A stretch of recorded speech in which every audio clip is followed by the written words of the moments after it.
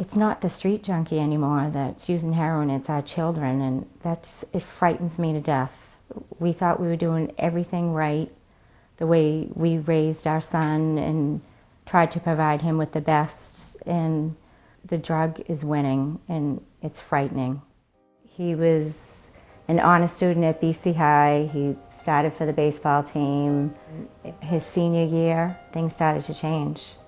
His grades started slipping. He wasn't starting for the team.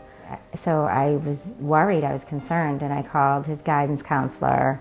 They just assumed it was just senioritis. You know, don't worry, I'll talk to him, he's fine. They did talk to him, he seemed fine. A few weeks later, my husband noticed that his medication was missing. And then one night I noticed my son's acting really strange. I said, I'm going to give you a drug test. There's something wrong. And he admitted that he had been using OxyContin. And what we thought had started with my husband's medication that my son was taking from the kitchen cabinet actually wasn't true. He had started sophomore year experimenting with pills, and we had no idea. I talked to my son all the time when he was a teenager about drinking and smoking marijuana. I didn't know anything about OxyContin.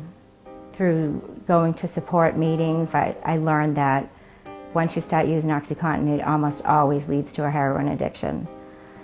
And it did. He said, Mom, I can't lie to you anymore. I'm really sick. I've been snorting heroin and I need to get help. Well, I felt like someone had stabbed me in the heart. My beautiful baby was heroin. Oh my gosh. So I did what any mother would do, and we got him into a detox again. And this was only the beginning of a vicious cycle, the nightmare that we've been living for the past 6 years. He's been to numerous detoxes in halfway houses, and he's been in treatment. After a few months of snorting heroin, what we knew would happen happened. He started shooting heroin. My husband and I were here, and I heard a crash in my bathroom floor, and I ran upstairs, and he had overdosed, and I saw a needle on the floor. He was blue and unresponsive and had stopped breathing. We called 911. I said, please bring Narcan. And they had Narcan, and they gave it to him, and amazingly, 5 minutes later, he walked down my stairs. And the EMT told me if he had injected that whole needle, he wouldn't have made it. He agreed to go to treatment. After 9 months, he was thrown out of the treatment facility for using heroin again.